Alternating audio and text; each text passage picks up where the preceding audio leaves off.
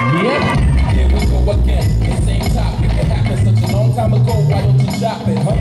That's because there's some things I can't forget, like the color of my skin and the size of my intellect. Check, I don't reject the progress that you made. I think somebody tried to put an end to the charade, but sheesh, that's the light. I'm concerned about the shade of what you hide, the reason our two worlds still collide. No blink, don't death, I'm blind. I just won't let that slide. It's not about if it's polite to say nigga, it's not an American thing. The problem is much bigger. I know you see your words when I enter the door. I seen you clutch your purse when I enter the store. You scared, so you come fully prepared.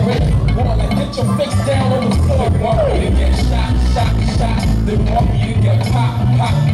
The